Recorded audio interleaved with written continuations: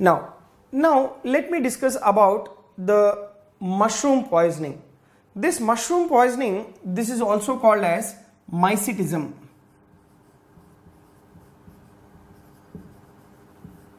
Right? This is also called as mycetism.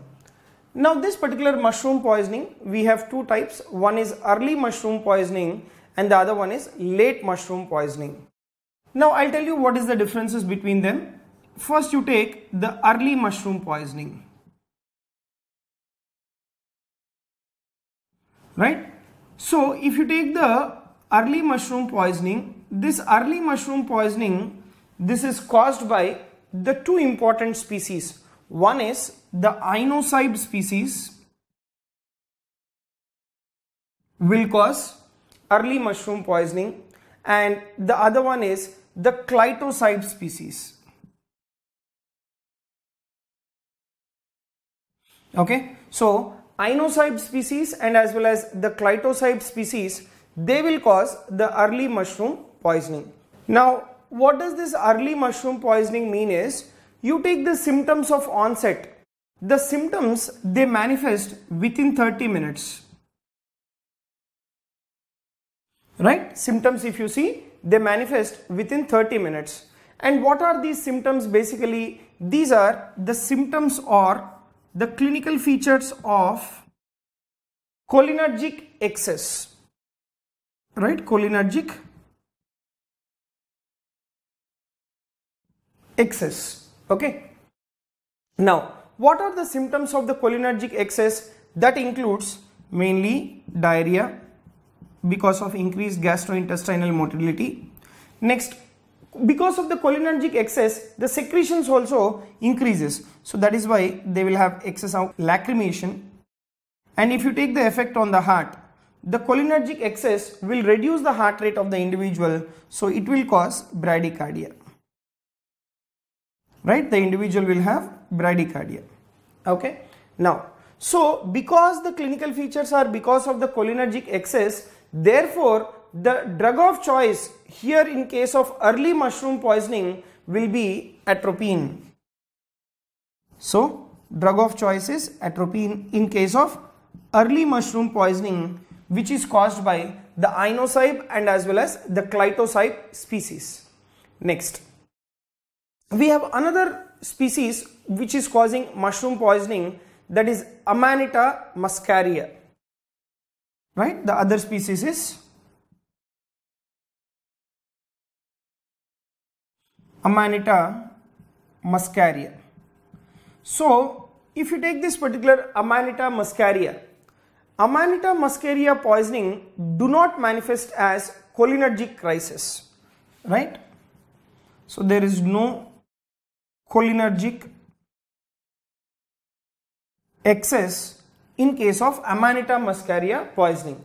Now, why there is no cholinergic excess is because the muscarine content in case of Amanita muscaria is too low.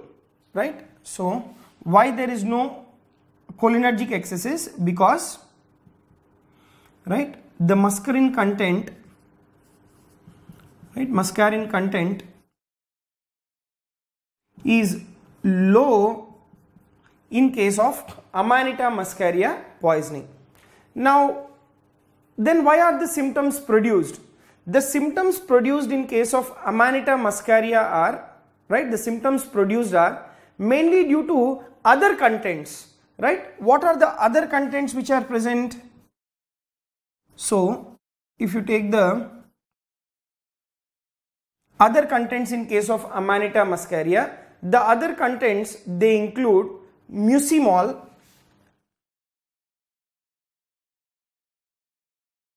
right? The other contents include mucimol. Next, they include ibotenic acid,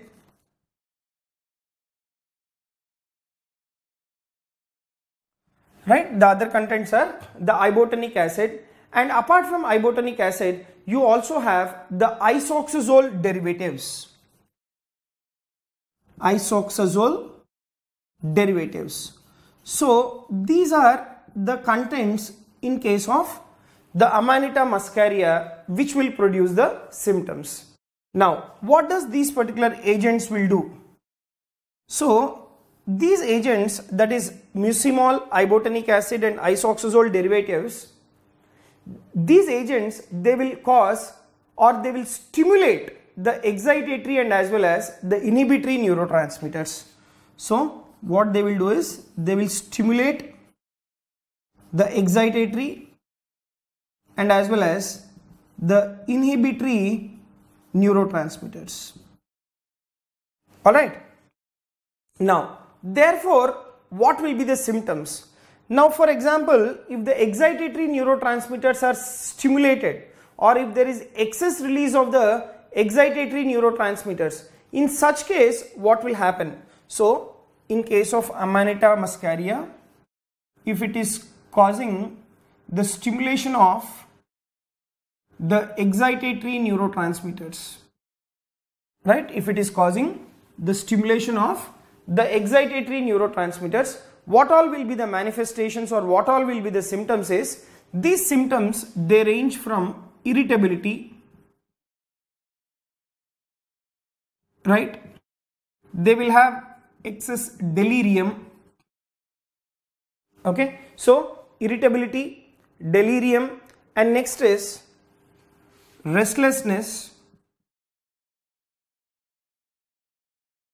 ataxia,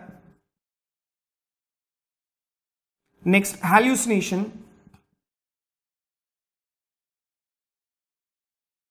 right? Ataxia, hallucination, delirium.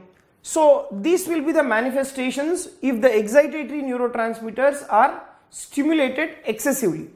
Whereas if there is stimulation of inhibitory neurotransmitters, right? If there is stimulation of the inhibitory neurotransmitters, in such case the individual will have drowsiness and as well as sedation. Right, drowsiness and as well as sedation. That is because of the stimulation of the inhibitory neurotransmitters.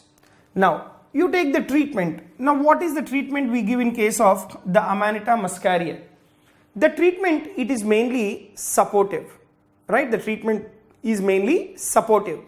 Whereas, if there is too much excitation, right, in case of excessive stimulation of the excitatory neurotransmitters, if there is too much excitation, in such case the benzodiazepines are indicated. So, when excitatory neurotransmitters are too much stimulated and if there is very severe excitation, in this case, what is being used? We use benzodiazepines.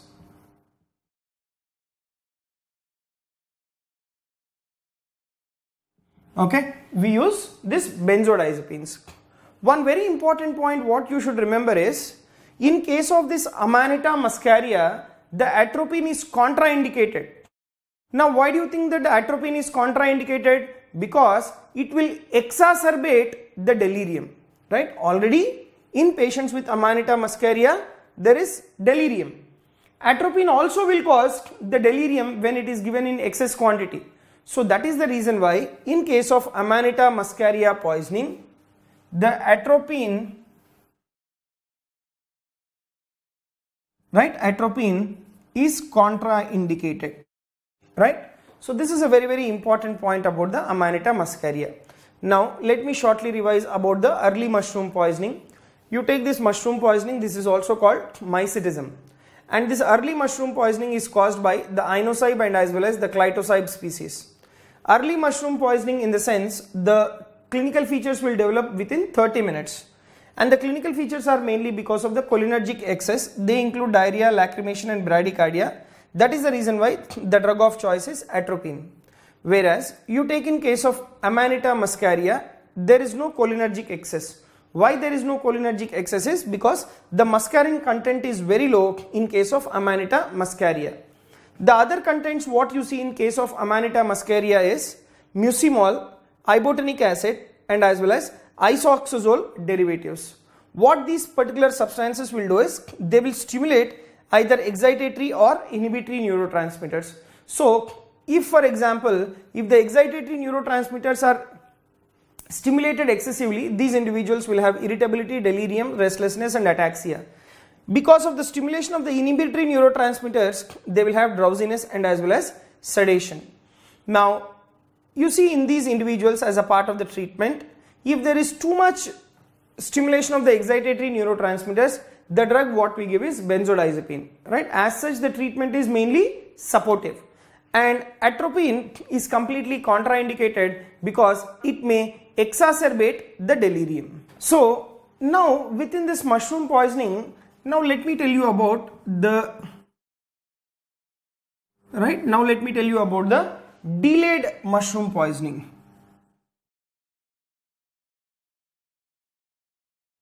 Right, now let me tell you about the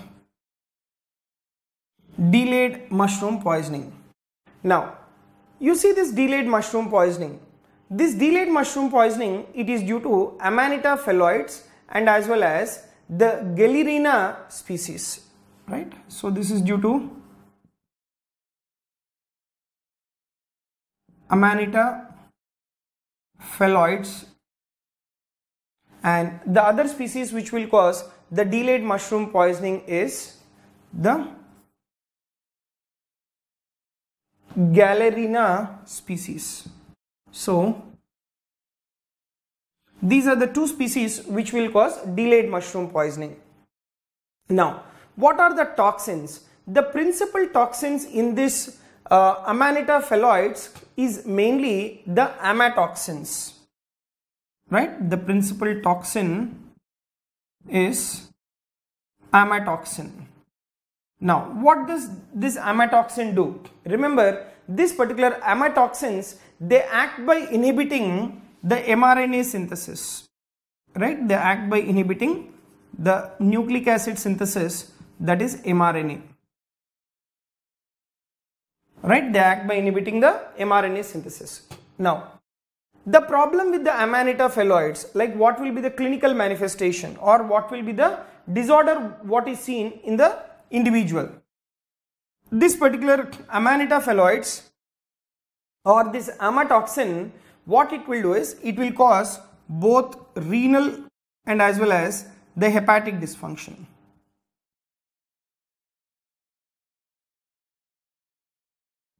Right? It will cause both the renal dysfunction and as well as the hepatic dysfunction. Next, how do you treat this particular delayed mushroom poisoning? The treatment is largely supportive, right? The treatment is largely supportive, and apart from that, the drugs which we give, what are the antidotes? The antidotes, like what we can give is penicillin,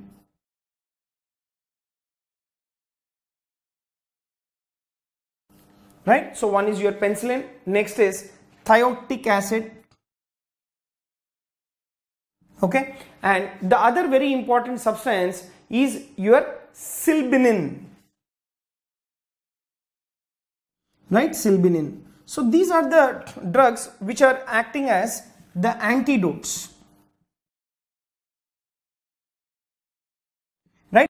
Which are acting as the antidotes in case of the delayed mushroom poisoning which is caused by the Amanita phalloides. Now, what are the adverse effects with these drugs, right? So, if you take the adverse effects which are associated with these particular drugs, they include mainly the dry mouth, blurred vision, urinary retention, hyperthermia, confusion, delirium and as well as restlessness. Okay, so they will have dry mouth. Apart from this particular dry mouth, why dry mouth? Because mainly the salivary secretions will be reduced by these particular drugs. So not only that, there will be blurred vision. Now why do you think the individual will have the blurred vision? Is mainly due to mydriasis and as well as cycloplegia. These particular anticholinergic drugs, what do they cause? They will cause the dilatation of the pupil and loss of accommodation. So because of mydriasis,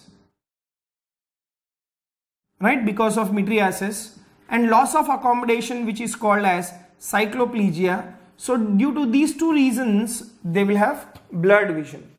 Next, Apart from that, what is the effect of these anticholinergic drugs on the urinary system? They will cause the urinary retention. And what they will do to the gastrointestinal tract? They will cause the reduction in the gastrointestinal motility. That is the reason why they will have constipation, right? And another important feature is increase in the body temperature, that is hyperthermia, right? Hyperthermia is another very important feature. And you take the CNS manifestation of these anticholinergic drugs, right? They can cause confusion, they can cause delirium, right? They can cause even delirium and as well as restlessness, right? And as well as restlessness. So these are all the adverse effects which are seen associated with these particular drugs which are used in the treatment of the Amanita phalloid poisoning. So this is completely about the mushroom poisoning which is called mycetism. So we have early mushroom poisoning where the symptoms onset will be within 30 minutes, and the delayed mushroom poisoning which is mainly caused by Amanita phalloides and as well as the Gyromitra species. The toxin is mainly the amatoxin which act by inhibiting the mRNA synthesis. And in this mushroom poisoning, there is both hepatic and as well as renal dysfunction.